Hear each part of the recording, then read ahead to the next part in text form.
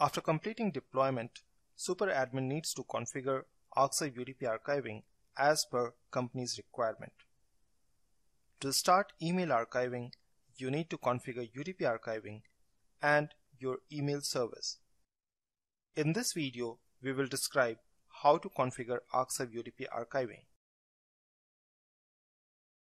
First, verify if you meet the basic prerequisites and considerations that include requirements about RAM, CPU, ports, and storage capacity.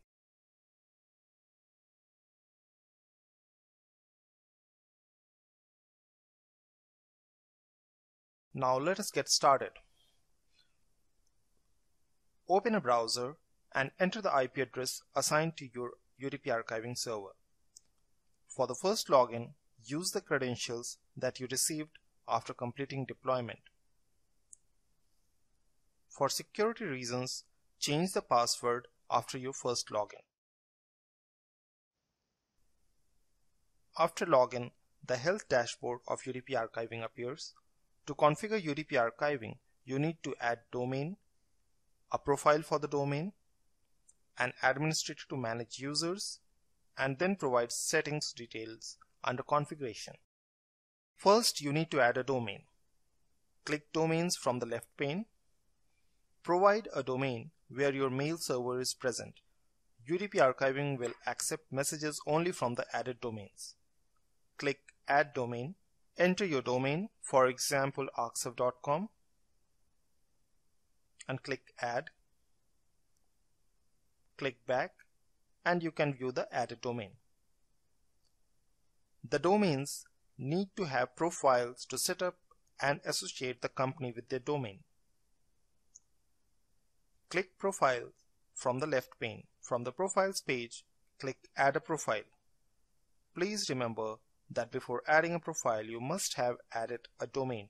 Superadmin can add a profile for a company or a separate profile for each customer domain of service provider. From Add a Profile page, enter the details for profile, contact, and email.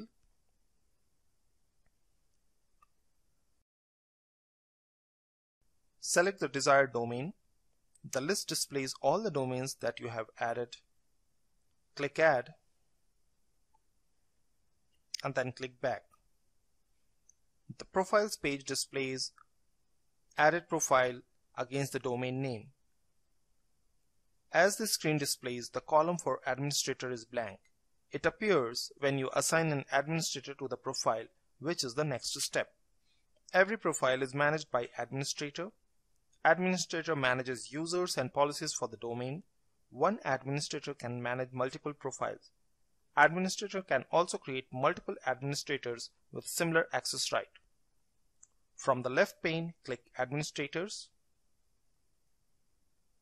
In the Add an Administrator form, the profile is already selected. If you have added multiple profiles, you can click the drop-down option of Profile to select other profile. To create administrator, enter the details. The email address of administrator must belong to the same domain for which the administrator is created. Provide a password for the admin to log in. Admin can change the password after first login. Select the user role. Click Add. Click Back. And you can view the added administrator with the associated profile and domain names. With domain, profile, and administrator created, you need to verify the settings of IP and forwarding email address. Forwarding email server is the server whose messages are to be accepted and archived by UDP Archiving. All messages from the added servers are always archived.